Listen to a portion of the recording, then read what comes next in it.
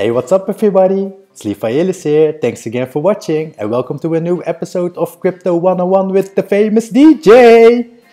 So in last episode I showed you how to create a paper wallet for Bitcoin, Dash and any other altcoins. And I mentioned there that I would make a new video how to create a Monero offline wallet. If you want to understand why it is important to create a paper wallet, I would suggest to look back at my previous episode. You can also go to that previous episode by clicking on the link at the end of this video. This is gonna be a short video because it's very easy to create the offline wallet for Monero. So let's go! So in order to create the offline paper wallet for Monero, you need to go to www.monero-address.org. When you come to this website, it is important to go to this link right here. Then click on monero-wallet-generator, download this HTML file and ensure that your computer is not connected to the internet because you need to be offline. Then whenever you have done that, you will get to the similar page as at www.monero-address.org.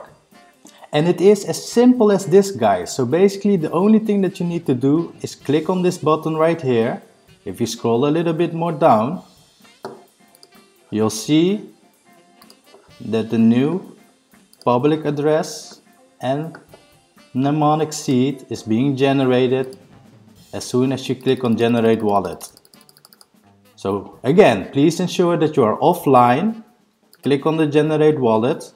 And this is the public address which is required to send your funds to, and this one need to be noted down and should never be lost because this will hold your private key, right? So basically if you want to spend something, you need to use the spend key and the view key for this. So I would suggest to print out this page multiple times, ensure that the printer is also not a wireless printer connected to the internet, and keep this safe.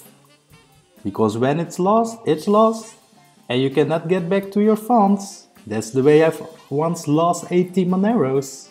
So what is also important, and this tip is given by a fellow YouTuber, Yellow Fever for You, and he indicated whenever you get rid of your printer, also ensure that it get demolished, because there's always an image file on your printer that can read out everything that you have printed. So if you're really paranoid, also please ensure that you demolish your printer.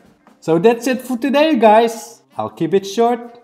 I hope this was helpful. See you next time. Peace out.